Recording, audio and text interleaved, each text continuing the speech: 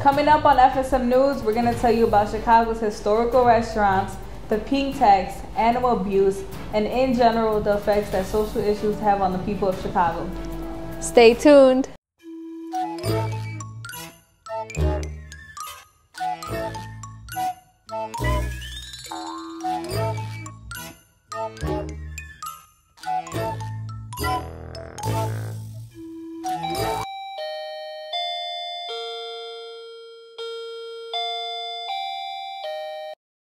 Your total will be $20. Oh wait, FSM News is on.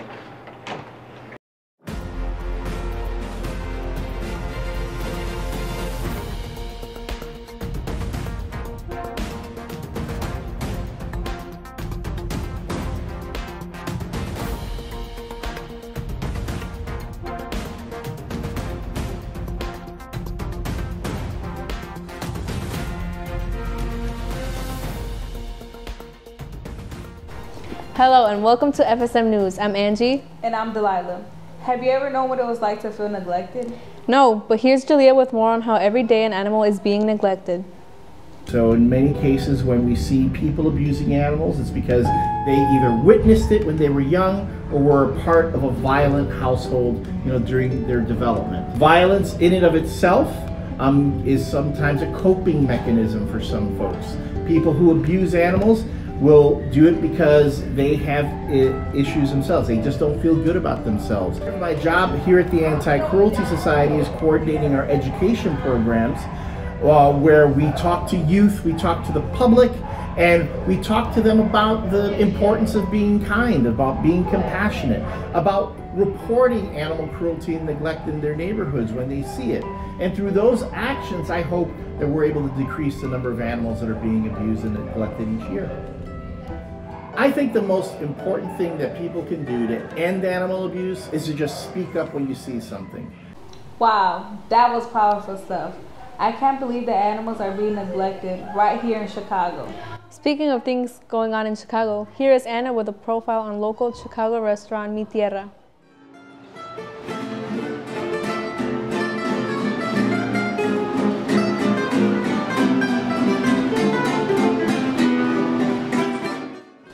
Well, I'm the manager here at Mi Tierra restaurant, and day-to-day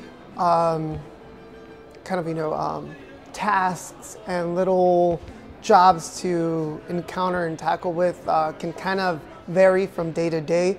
It depends sometimes in the season, if it's like, the spring season, the summer season, or the fall season, as we do see a lot of different waves with our clientele.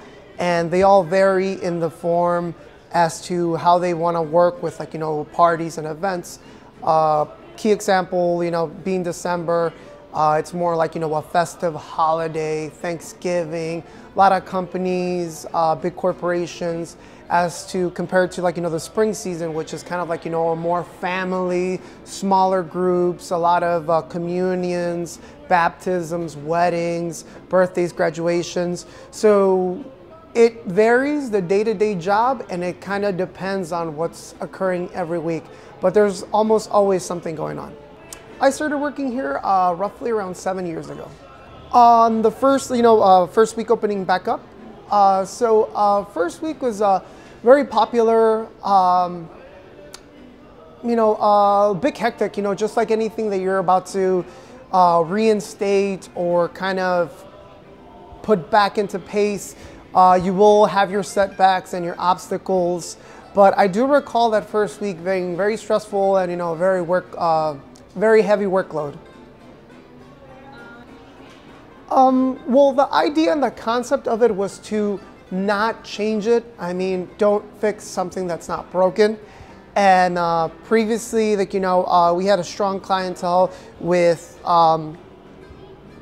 certain tastes. And they knew what they wanted. They knew exactly what they wanted. And when we reopened the restaurant, that was kind of like, the mindset for it was to kind of stay within the same concept. We actually brought back the majority of the chefs, the same staff from the previous restaurant as well. So they all came back with the same ideas, same recipes, but I would want to be honest, and you know, there are some modifications, some changes, and sometimes changes to the platters are a little bit better. Maybe being a little bit like, you know, more eccentric with presentations, and even change up a recipe here and there. The specialty of the house, I think, would be the parrilladas. I wouldn't necessarily call it like a dish, because it's more like a grill at your table that has an assorted variety of cuts of meats and poultry as well. And I would say that's the party favorite for the restaurant. I feel like our domain and our strength for the restaurant is large groups, as I mentioned. And the parrilladas tend to work really well, gives this kind of family style kind of feeling to it as everyone's dining out. But I would definitely give the prize to the parrilladas. We have a parrillada de lujo, which is a grill at your own table. It's got an assorted cuts of meat and topped with shrimp. That's probably our #1 dish. Wow, it's crazy that the restaurant has stayed in the neighborhood for such a long time. Speaking of neighborhoods changing, here's Jamarian with a package on gentrification.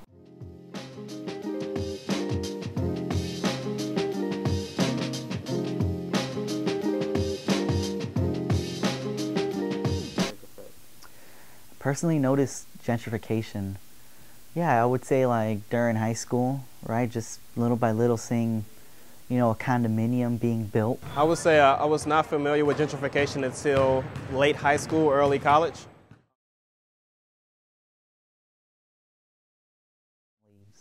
So basically quality of life improves. Common misperception, yeah, that's basically a common misperception that quality of life improves. Not because like, you know, higher income people are coming in, because the city intentionally devotes resources to the area in order to like, you know, attract, you know, real estate. There are certain companies and businesses that I personally used to go to that have definitely gotten an upgrade from it, but I also see those who have been forced out of their homes due to this. So personally, I do see pitfalls, but I also see some benefits. In order to address gentrification, we gotta, you know, get this mindset out that, you know, it's a natural process that's going to happen no matter what. But if we educate people to real estate in that game and how to buy property so that they cannot be forced out, and what it means for HOA assessments to be locked, then I think that we can really help people in the community maintain their properties. You know, we got to view housing as a guaranteed human right and not as a commodity to be sold on the market. I do believe that the pitfalls outweigh the benefits when it comes to gentrification. And that's because I think anything that rips apart a community or forces someone who's lived in an area for decades in some cases to leave because of the population or the demographics changing is disrespectful and very, it's un-American. You know, for example, like, yeah, the gang problem isn't as bad as it was like 10 years ago. But you're just pushing the gangs to other parts of the city. You're not getting rid of the gangs or the crime. You're just pushing it, sweeping it somewhere else.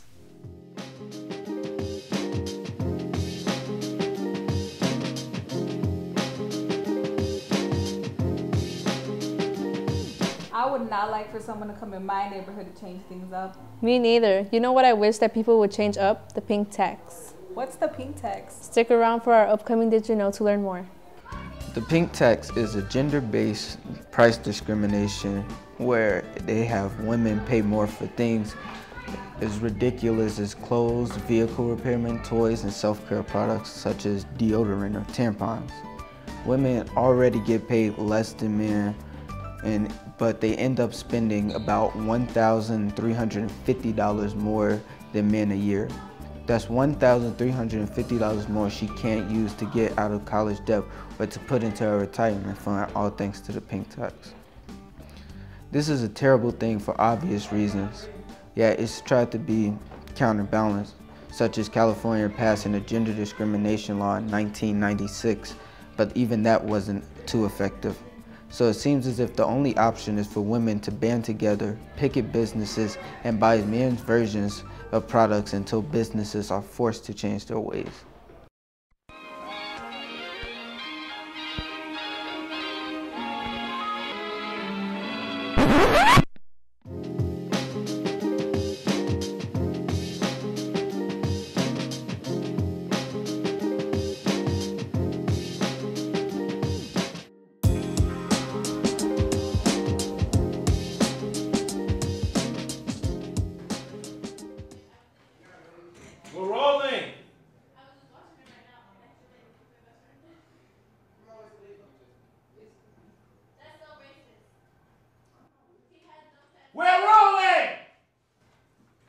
So hi, I'm Jonathan, and today I'll be interviewing James. Matthias. Somebody Frank King! So, you have Angie. Yeah, I'm it's just clear for everybody. What school you go to? Westinghouse. That's nice. That's nice. George Westinghouse College Prep. Westinghouse. Why do that sound like a second school? Yeah, so, what do you want to be when you grow up? A psychologist. Okay. You gotta be a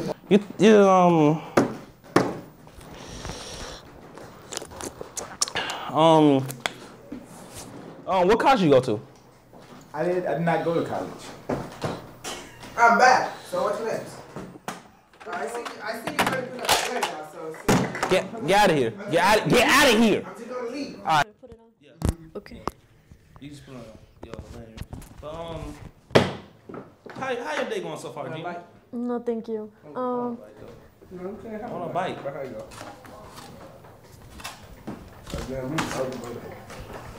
Girl, how your day going, Gina? That's disgusting. So, what do you want to be when you grow up? Photographer. Photographer. So, are you gonna be that weird photographer that like sleep with like in mud and got like 10 cats, or you gonna be that no photographer that like takes pictures? Takes pictures. Are you aware you're missing your mouth, or is that? What are you talking about?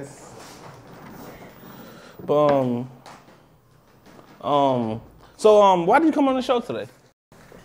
I was just out in the hall, and you asked me to come on the show. No, we didn't. You just walked in here. I was just like, "What's up?" That's why the security guard tried to stop you. You introduced me, and you said, "Audience, we have Frank King." I don't know who you are, sir. It's a bag. It's a bag. Guess what you in? Stop. Can we close this door? You gonna put it on? Of course. Good, cause y'all look pretty enough for you, Jimmy? I don't want to put this on anymore. Do I look pretty enough for you? Wait, You're beautiful. do I look pretty enough for you now, Jimmy? Can we go on prom? You look pretty enough for you? Yeah. I love how you like your woman. You like them big and strong. You having fun, Jimmy? Give him a hug, Jimmy. Give him a hug. I thought you said don't leave the seat. You having fun, Jimmy? Yeah, I heard don't leave the seat, so I can't give him a hug. Jimmy! Yeah. I'm the star. Okay. You having fun? Yeah. Good.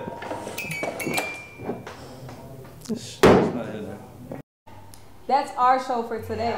Until next time, you can check us out on Facebook and Instagram. Just search FSM News. You can also watch us on CAN TV channels 19 and 27. And don't forget to find us on ABC7 Chicago's website in the community section. And that's all for today.